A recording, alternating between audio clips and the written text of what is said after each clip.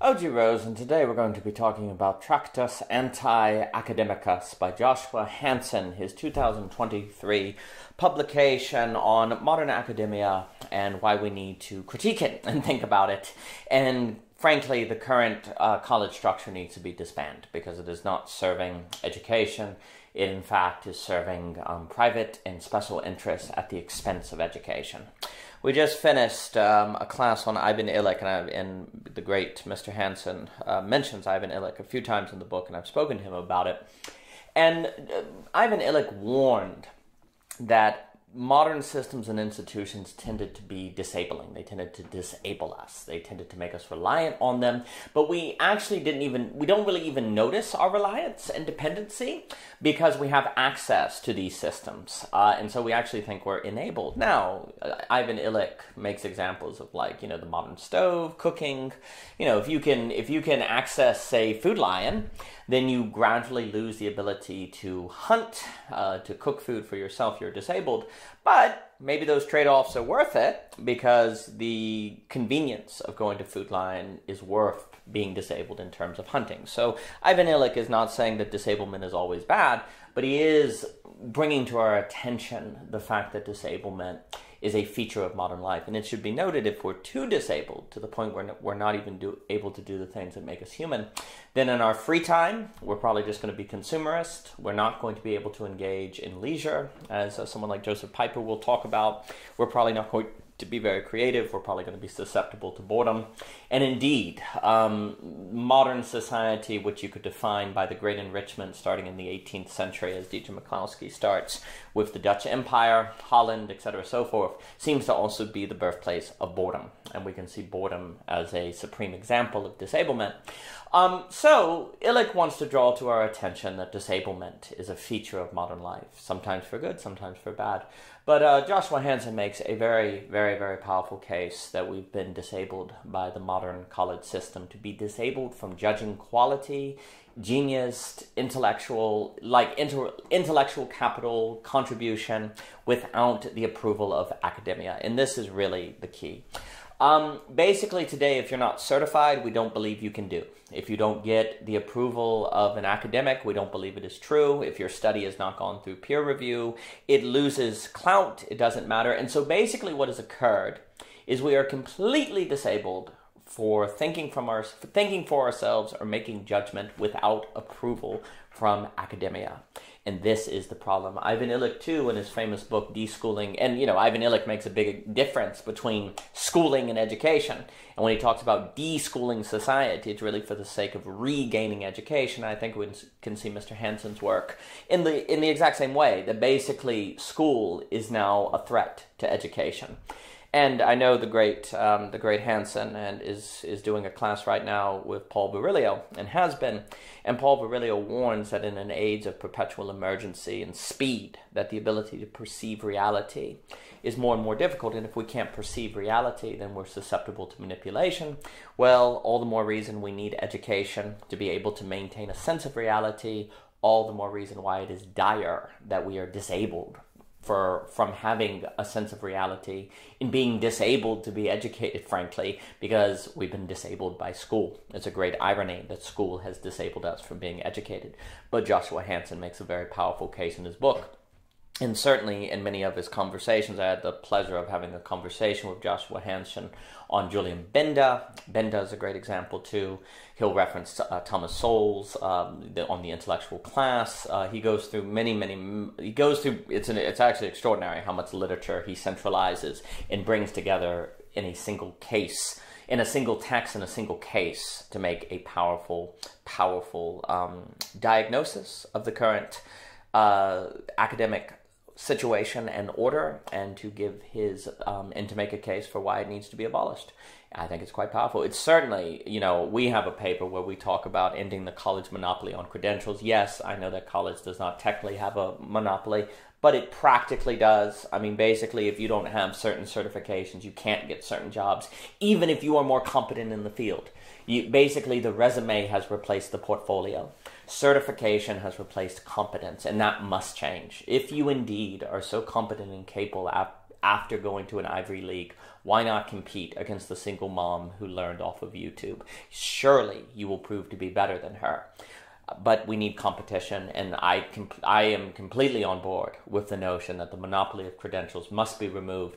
And frankly, if you at least do that, I think Joshua Hansen makes an incredible case, and it's very convincing to me, that you should just remove the college system in general, because it just does not serve education. I mean, yes, there are some good professors here and there from whom you can get an education.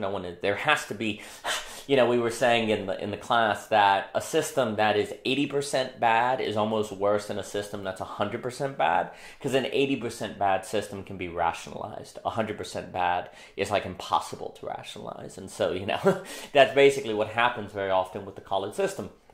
I mean, and so schooling has become a threat to education, and I believe in that case, and I believe that a way you could head in that case, either destroying college or forcing it to reform, thus bringing school back in alignment with education, would be a removal of the college monopoly on credentials, where instead of having credentials, you basically return to showing your portfolio, employment testing, things like that. And if the colleges aren't able to graduate students who are able to excel on those tests or have the best portfolios, well, then they'll either have to be abolished or they'll have to be reformed. And so the introduction of competition to the credential system is so critical, and that's what Ivan Illich supported, and I think Mr. Hansen gives us an incredibly important case for why. He, on page 7, talks about academic rationalism, which defines academia today, can in many ways be characterized by positivism with postmodern features. And I like this because positivism is, evidence-based, empirical, where's your data? But then at the same time, it's postmodern, which questions the possibility of rationality in science. So it's this very weird mixture of, you have this hard, where's your evidence, while simultaneously suggesting all evidence is corrupted by a particular metaphysical framing of truth, by power. And so you have this weird mixture where basically systems of power are necessary for truth, while simultaneously saying that systems of power are bad. And it's almost like, because college claims to be against power, their function as power is overlooked. That's why it's so tricky, is they'll talk all day about why power is dangerous and we need to overturn institutions that oppress minorities, while at the same time being an institution that oppresses minorities. But because they make it transparent and seems to make it their moral doctrine, it's almost like they get away with it because people don't notice, because golly, they couldn't possibly be talking about the dangers of institutions and power if they themselves were an institution with power, so they must not be that. There's this weird sleight of hand that occurs in academic rationalism that gives them a pass under the critiques that they purport. And that should be acknowledged, and I think Mr. Hansen helps us see that. Even further, to quote from the book, academic rationalism consists in the notion that reliable knowledge is largely only obtainable from someone with credentials conferred by a duly accredited college or university, or otherwise vote-safed through academic progress. Furthermore, that all other conduits of knowledge must be placed under strict scrutiny until they can be properly academicized under its associated protocols and procedures. I think this is a very powerful paragraph, honestly. Well, paragraph, 2 sentences. Joshua Hansen is quite the wordsmith, and he puts so many powerful words together. So the sentences are beautiful and very, very powerful. I love reading his writing. And I think this really captures a lot right here, is the notion that something is only valid knowledge if it can be put under an academic structure, if it can be conferred credentials. Otherwise it cannot be considered knowledge. Now, Joshua Hansen is not saying we need no systems of testing knowledge, but it's kind of like what I think we can look at someone like our, Kindly Inquisitors by Jonathan Rouse, that talks about the need for free speech as the test. I think we see online with these liminal web spaces plenty of tests without credentials, and you have to make arguments. So the idea is that now the only valid test is the credential system, is the academic system, and that's a monopoly on testing. And when you have what do you get when you have a monopoly on testing? You tend to get regulatory capture. What happened in 2008 when you had, the regulators got in bed with the banks, were giving very strong ratings on junk bonds, basically, junk subprime mortgages, well, that can be occurring with academia. They have a monopoly on testing, and that's very problematic. When we can test ourselves, like you're basically saying that human beings without college are not able to test or judge truth from false. And sir, judging truth from false is really, really hard, but I'm pretty sure that a farmer can probably judge when a tractor is working or not better than some academic somewhere, people with practical knowledge, and that gets into the height distinction, and Hansen will talk about those coordination problems and knowledge problems. And that's really a big problem, because basically then you have to be conferred to say anything that's truth. Well, that just leads to the systems. That just leads to power. That just leads to the only, say, corporations that are allowed to make any judgments are those who have access to PhDs and university research labs. And so it all becomes a giant monopoly. And as much as they talk about thinking, we're here to help you think for yourself, that means think for yourself under a carefully constructed structure of academic credentials. Like, you can only think for yourself to the degree that we give you permission.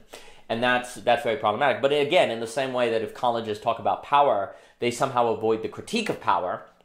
Likewise, if they talk about thinking for ourselves, they avoid being seen as controlling how we think. So there's all these sleights of hands that occur.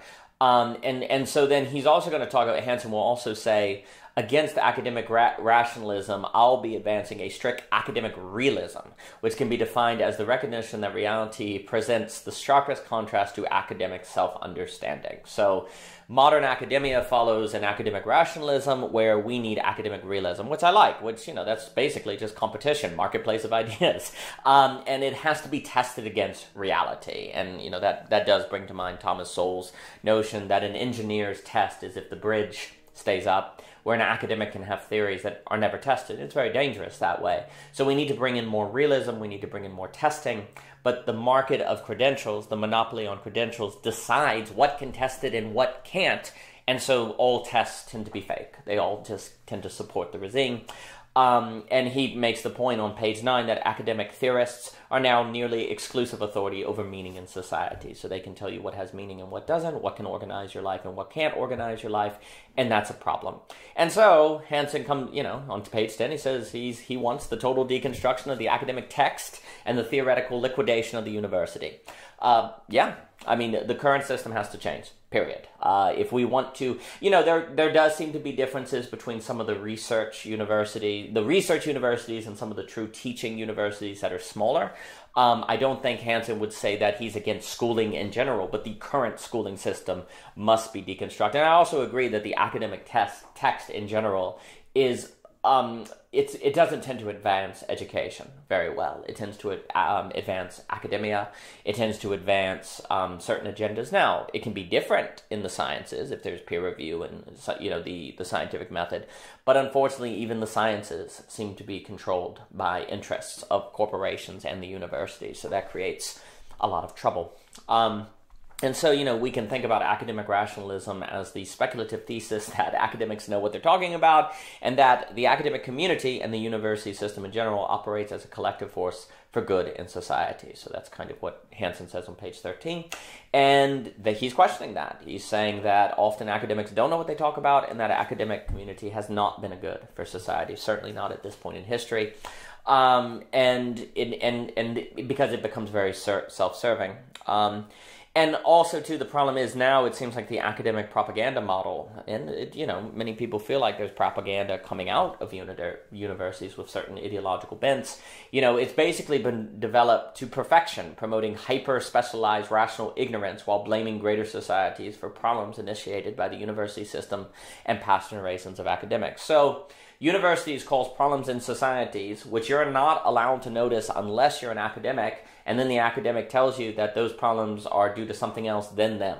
So if college causes a problem, since they're the only ones that can judge reality, when they tell you there's not a problem, then you just have to be quiet and accept it. And then they're so specialized, you're like, well, they're so specialized, they got to know what they're talking about. But the thing that they're specialized in may have nothing to do with the problem you're noticing, and yet because they're in academia, they get this ability to make general assessments and claims that may easily fall outside their specialization. And Dr. Sowell makes that point as well. And so, what Hansen's after is to justify the claim that academic rationalism is false. That would mean that academia can be rejected as a source of normativity. So what's happened is college has now set what's normal. Like, who gets to decide what is a normal society, a functioning society, what we ought to do with our lives? Well, we tend to say the colleges do. But if academic rationalism is false, then that does not follow. And so that's a big problem. And so ultimately what Hansen wants to argue is that the university is now basically legitimizing the discourse for techno-capital, despite postmodern's overall being against techno-capitalism. That's kind of the weird thing, is that the university claims to be against neoliberalism, techno-capitalism, and all these different things, but actually it's a force greatly in service of it, precisely in having this kind of monopoly on credentials. And also you go to college to what? Get a job. Well, where are you getting that job at? Many of the jobs people crave and want tend to be those that support the techno-capital order, and they get the most money, so all the resources go in that direction. So there's a radical paradox at the heart of the modern university system, and the very fact that it critiques techno-capitalism then makes it hard to think that it actually supports techno-capitalism. And if you see that connection, you're only allowed to see it and make that connection if you are approved of by academics. And so it's all a self-feeding, self-justifying system. Furthermore, what ends up happening is if universities basically teach postmodernism and indirectly neoliberalism, then you basically lose the grounding for ethics and morality because, God doesn't exist, or secularism and all these different things. So then it is difficult to refer to a moral basis outside of the system to justify or empower a people against their oppression or techno-capitalism. So here's the problem. All right, so morality, let's say belief in God, and God is your highest order, the most important thing in the universe, and you believe in God, then even if the system tells you that the only people who can tell you the truth are academics, you ultimately know that God has the last say. So there's hope of thought and motivation outside of the system. But if you exist in a world now where God is dead, and then the system tells you that you have to be an academic to know what is true, well, then you have to be an academic to know what's true. There's no option except by going through the system. And then if going through the system strengthens neoliberalism and techno-feudalism, you could even say techno-feudalism with that new book that came out on techno-capitalism, well, the system wins. It's very difficult then for the system to be overturned because there's no way to find a moral basis outside of it to compel action against it. There's only what the system allows and justifies, and so the system is very powerful. It's almost practically invincible unless it's just abolished. So that's how the eradication of ethics actually helps techno-capitalism. And so when the university destroys ethics, it can talk all day about the dangers of techno-capitalism, but it has destroyed the moral basis that is necessary to oppose it, because then the only way to oppose it is how academics tell you to oppose it, and academics are not possible because of how the system is set up to tell you anything that would actually oppose it or actually correct it. So it becomes like a kind of tunnel system where it all feeds one another. And then, he makes this lovely point on 44 where he says the likening of the academic to a Platonic guardianship becomes increasingly untenable as academics generally don't labor, risk little, and rarely confront hardship, and yet are given the technocratic reins of society. I think that's very powerful. Like, if academics are just living in universities, they're not living like everyday people, then it really doesn't make sense to associate them with like the guardian class in Plato's Republic, which you hear all the time. People make that association all the time. Hansen does a beautiful job of tearing it down. He goes through critiquing the peer review process. It's become a reigning epistemology of thought, on page 46. The contradictions of how merit, like, you've got this weird thing too where college basically exists. And Ivan Illich says this, and it's pretty powerful, where he's like, look, college basically reflects social class, and it's a way of making people who have wealth feel like they earned wealth. When really it just becomes a class sorting mechanism. The people with wealth tend to keep wealth, but now they can believe that they didn't inherit, that they earned it. So school becomes, like, merit becomes a force, a kind of mythos that justifies oppression and control. The book gets into that, and it will even talk a bit about Sandler's book on that. And then also the reason, what's crazy is there's this research that shows that, like, expert forecasting is only slightly better than chimps throwing darts at a board. Slightly better. So one of the ways that we kind of justify academia is say, oh, well, they give us good forecasting and prediction and so on and so forth. They do not. I mean, not nearly enough to justify all the social pathologies you inherit with the university system. They only slightly improve forecasting capacity, and that gets into Tetlock's work. And so it's like, in another way to kind of look at it, I like how Hansen put this on 140, that the contemporary function of academia is to separate theory from practice in order to advance techno-capital. Yeah, because if theory and practice are kind of separate, then practice is not able to theorize about its meaning. In theory, that's alternative to the system cannot put itself into practice, and so techno-capitalism is fine. It's invincible. So even if you have the university creating theories opposing capitalism or neoliberalism, well, no one puts those into practice. And so it doesn't do anything. But then the very fact that universities critique neoliberalism makes you less likely to notice how it actually supports it. And again, this doesn't all mean that capitalism is necessarily wrong. The giant $1 million question that me and Raymond Owen got into is the $1 million question of today. Is, can you have the bourgeoisie virtues, the benefits of the great enrichment that Dietrich Mikowski talks about, the pricing, the solutions and addresses to the pricing mechanism problem, the knowledge problem, the coordination problem, blah, blah, blah. Can you have all that and address thymos and not fall into these mass systems of centralization? That's a $1 million question. And we don't have at this point, there's not a good answer on the table.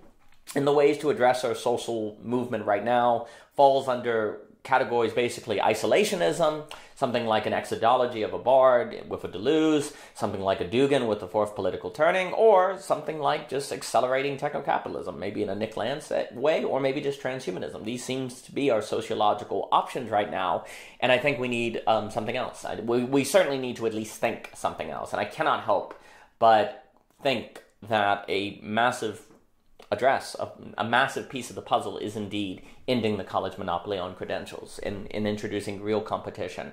And that may bring about some sort of larger socioeconomic reform. And so, as some other things that Hansen will say is the fact is today's university simply lacks any identifiable purpose consistent with the notion of higher education. And furthermore, increasingly represents an implacable threat to society, the ecosystem, and the species. Exactly. Very powerful on page 141. And he just makes a strong case, and will continue to build in his work, on why academics don't have access to unqualified propositional knowledge, and academia represents an increasingly significant threat to the very societies that Kant thought it was bettering. So he also talks about kind of the attempt to moralize and justify the current system, and he critiques that. And basically academia doesn't seem to necessarily benefit the societies that it is supposed to help. Thus, there's no rationally articulatable justification for the existence of the university. It can't be named. There is no such a thing. Now again, how do we legitimize it? We say, well, you go to college to what? Get a good job. We say that now far more than to get an education. We might say to get an education, but you'll notice how in the lexicon, you don't hear that as much. Now, I can't prove this, but more and more people now subconsciously and instinctually say, you go to college to get a good job. Not to get an education, but to get a good job. Every now and then people say, but more and more we have kind of subconsciously, I think, come to accept the reality that college is mostly a credential machine. It is not an education. And that's really important. Just that shift in our language speaks to everything that Hansen is saying. And if it is about getting a job, then that right there shows you it supports techno-capitalism. It supports the neoliberal order. And if the neoliberal order right now has become something like techno-feudalism, this is a problem. Because that doesn't mean that capitalism is evil and we turn to Marxism or something like that. What it means is that we really, really need to what? Think. But what has school kept us from doing? Thinking. And so if we can't think, we can't reform, negate, sublate the current system in something else, and so we seem trapped, like in a Kafka story. It seems now that rationality has been conditioned in a manner by academic rationalism to be in a Nash equilibrium we cannot get out of. And this is a very dire problem. And I think Joshua Hansen's work is helping us see the problem. He's helping us address the problem. He's helping us think the problem. I greatly suggest that you pick up the book. I greatly suggest you support his work. Give him a read, give him a listen. He has a lot to teach and a lot to teach us. And I'm grateful for the work that he has done and what he has put into this book. And you can find it on Amazon. And thank you so much for your time. For more by Joshua Hansen, again, the book is called Tractatus Anti-Academicus. You can find it. Again, he's got a class on Paul Virilio with Owen. That is tremendous. I highly suggest that. And you can find his YouTube channel, Joshua Hyper Theology. I think his Twitter account is that as well. You'll be able to find it in the description of the video. And thank you so much for your time.